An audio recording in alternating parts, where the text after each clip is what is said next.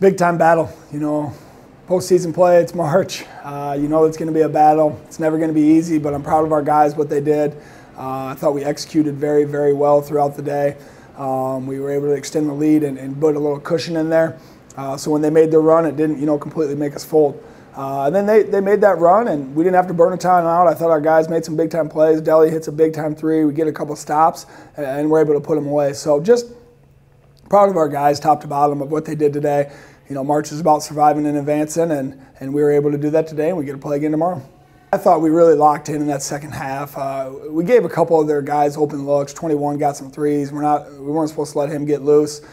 Then the big fella's just good. I mean, he's just an outstanding player, and he's tough to stop. And even when we had Ethan in there who can defend those type of guys, he's hard to guard one-on-one, so we had to bring some doubles. He made some passes. But our guys stuck with it. We stayed active. We got some steals in big moments of that game. We got some deflections and steals. We were able to rotate out of it and make another play.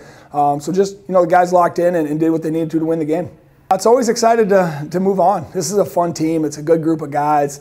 And it's one of those groups where you don't want it to end just because of the way they are together and how they behave and how they act and how much fun it is when we play in games. So it's exciting we get to play again. We're ready to grind it out and get ready to go tomorrow.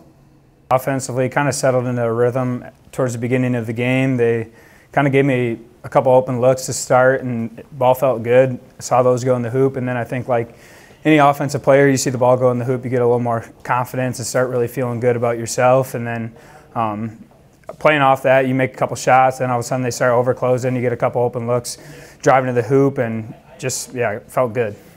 Yeah, I think it's always a team effort on that end.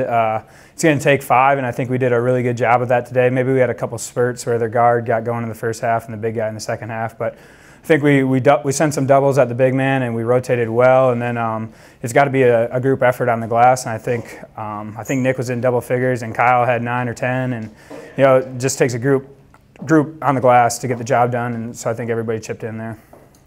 Just that we get to keep playing another day. It's all about winning the next one at this point, just extend the season. You never want to see it come to an end. So we're just happy that we got it done. Now we get to go back to the hotel, rest up, and hopefully do some treatment and be feeling good tomorrow.